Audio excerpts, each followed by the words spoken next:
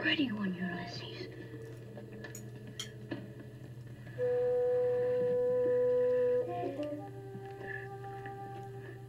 There it is. Okay, I'm just walking around my neighborhood. I'll explain why I'm out in this ungodly heat. And look at this gorgeous, I'm not sure what it is, Japanese garden, where I'm gonna make my Friday Reads video. What the hell is this? This is about, I don't know, I came a circuitous route, but it's maybe 10 minutes or less walk from my house. Look at that. There's a sign here.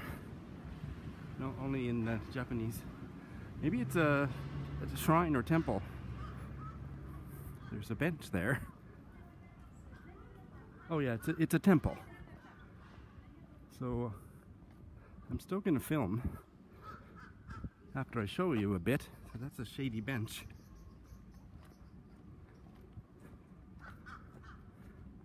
Risho Kosakai area map. Okay, so I don't know who Risho Kosakai was, but he was born here.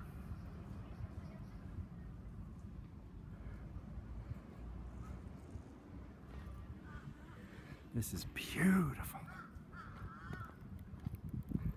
Even if they won't let me film here, I'm happy to show. Oh, here's the.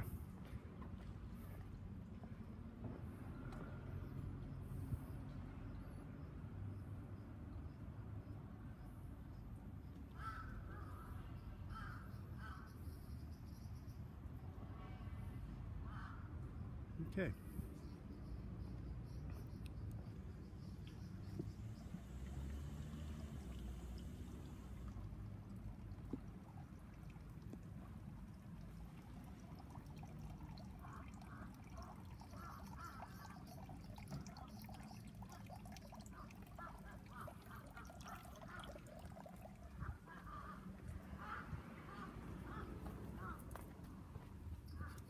I'd love to find a little bench right back here. Boy, listen to that nature. Whoa, that was right in my ear. It scared me. I don't know what it was. I'm not sure I'm supposed to be back here. So let's.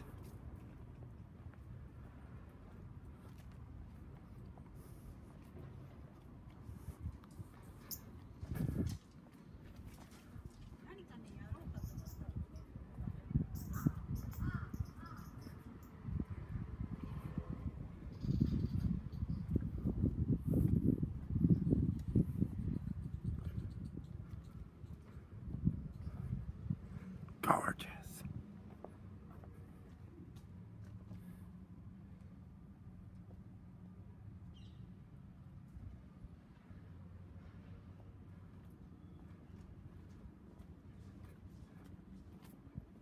There's somebody in there praying by candlelight. Wow.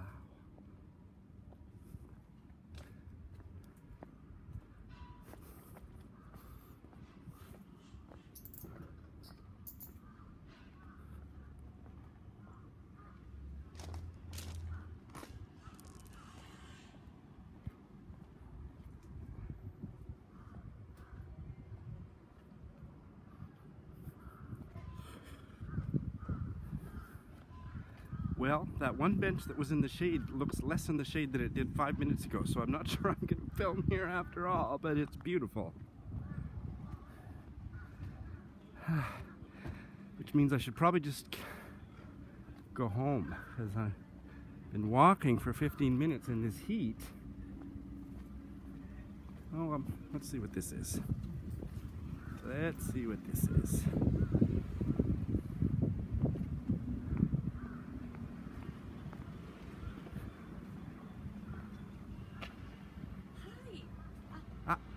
すいません。じゃわからない。大丈夫。公園じゃない。公園じゃない。はいはい。おはようございます。おはようございます。近いの公園どこですか？近いの公園どこ？近い公園はここまっすぐ行って左。あ。はい。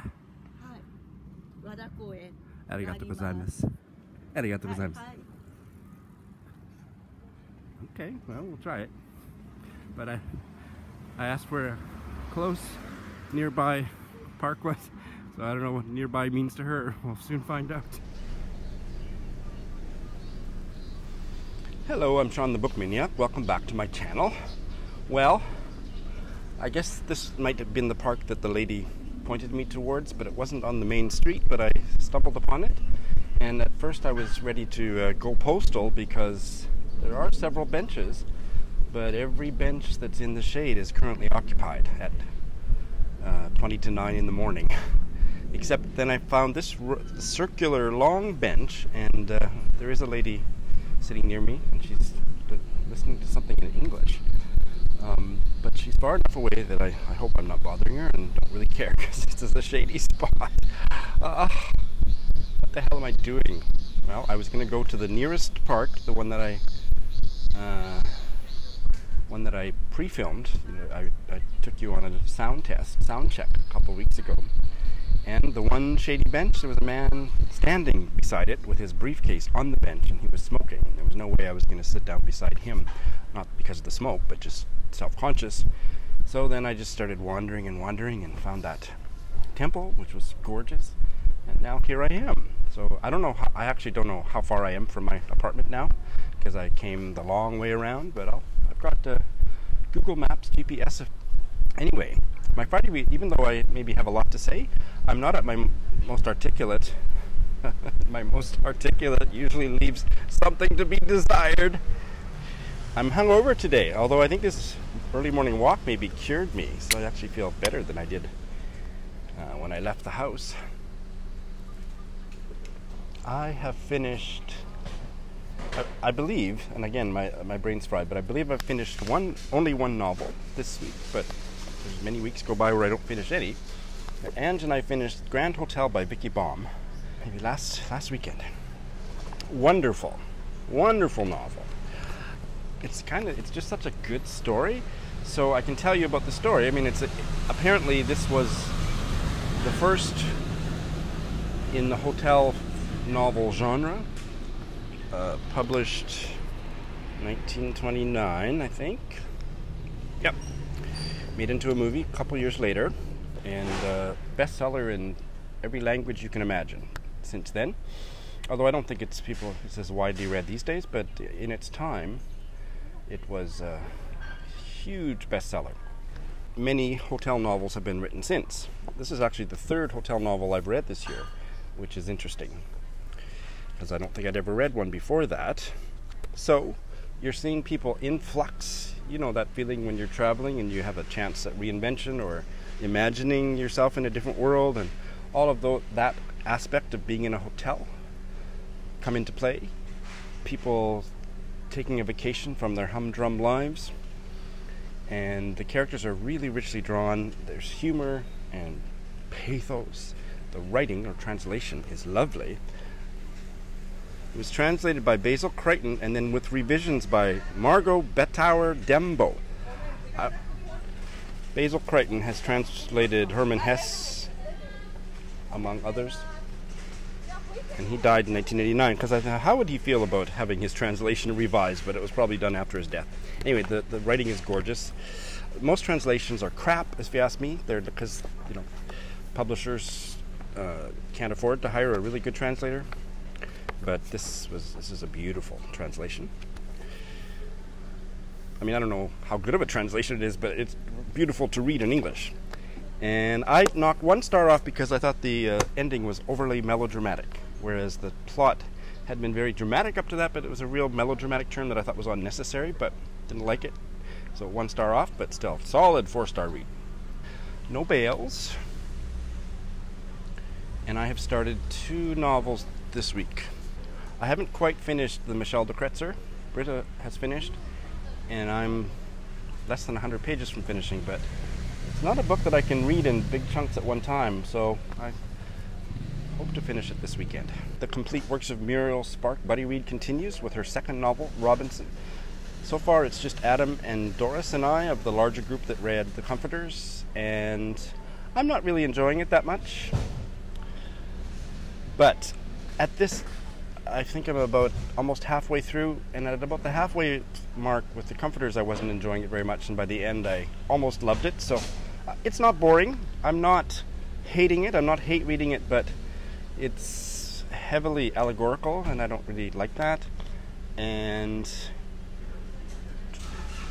Robinson Crusoe narratives, the title, hence the title, don't really interest me, although there are enough people on the island that there's social dynamics, so no, it's interesting, but kind of silly and kind of not my kind of thing. But the best part is, I almost just want to put the novel down and just let Adam riff on Voxer to us and tell us what it means. Not what it means, but, I mean, I kind of hate Adam because you can't edit yourself on Voxer, and he's as polished and articulate on Voxer with no edits as he is on BookTube. Hate that. But it's fun. The buddy read is wonderful. And I also started this, and this is what I am most excited about.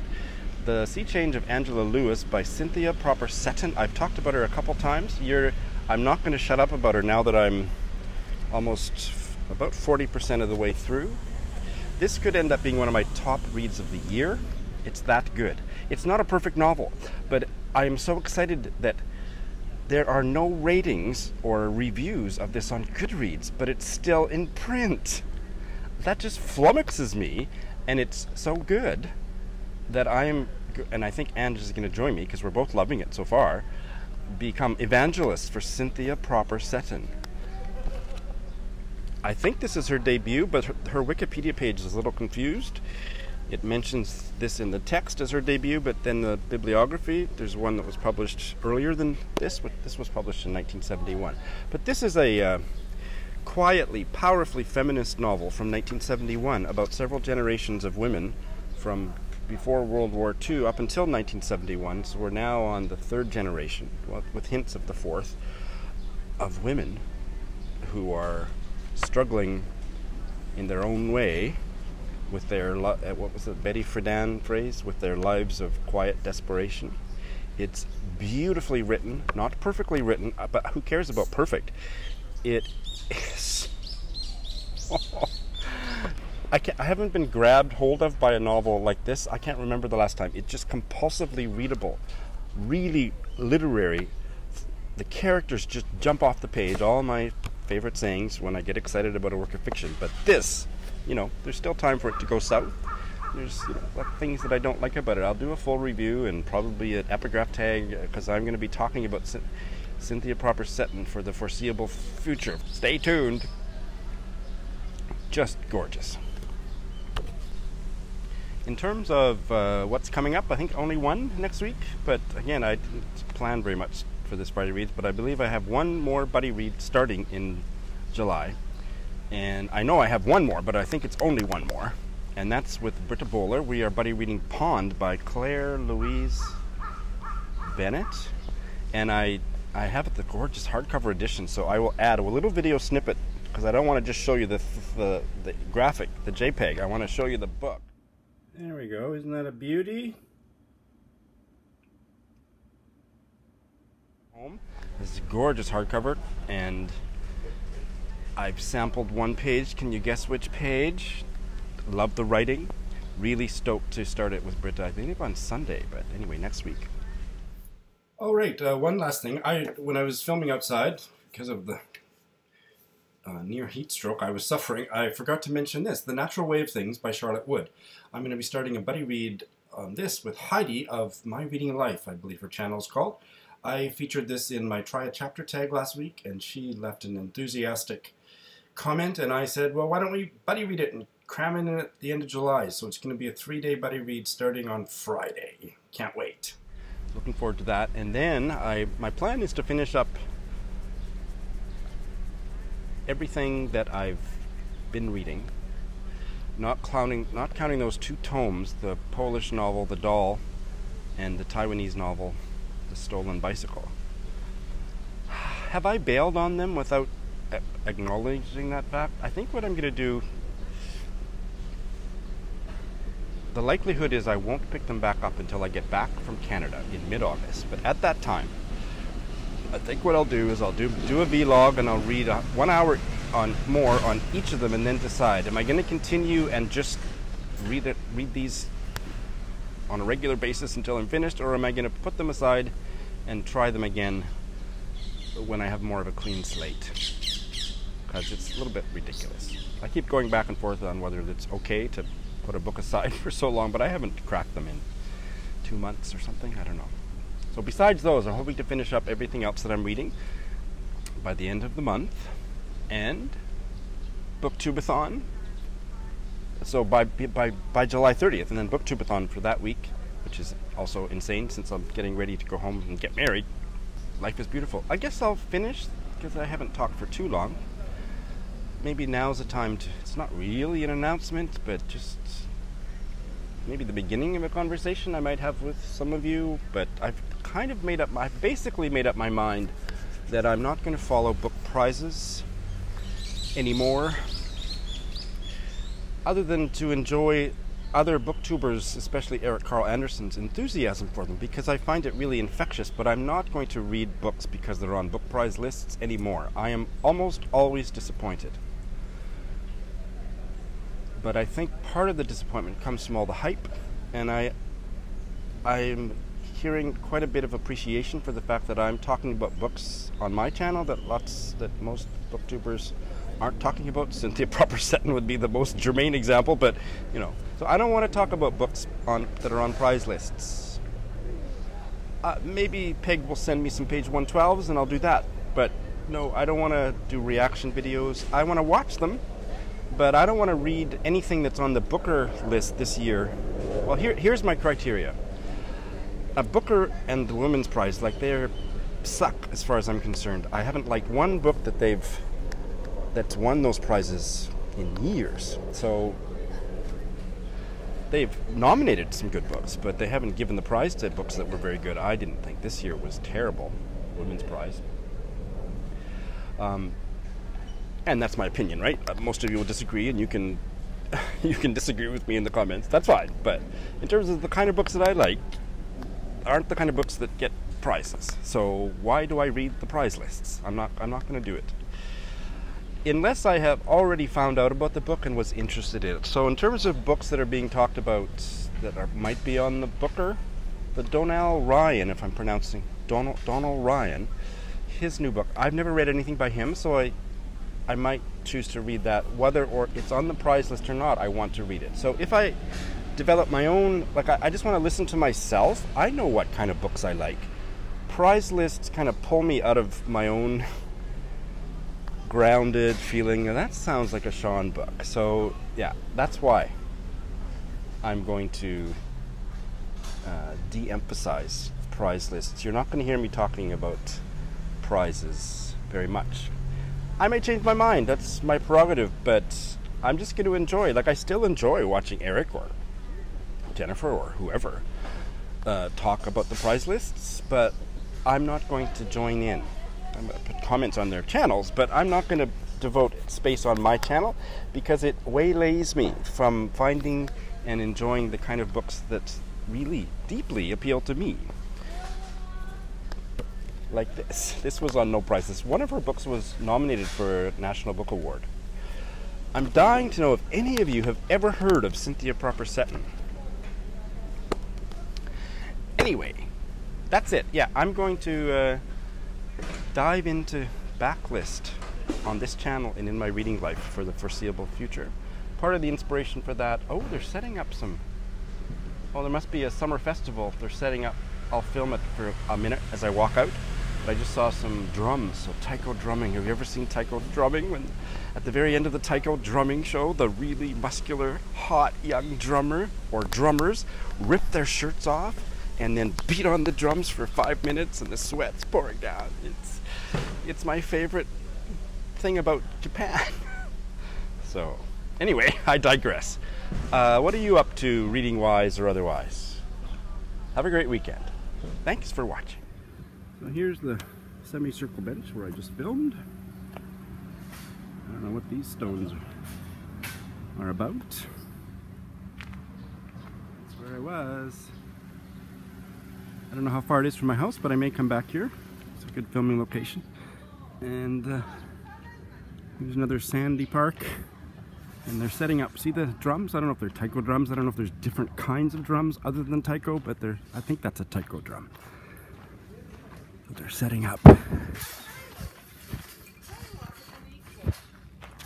Oh, and now the benches over there that were occupied, or not occupied,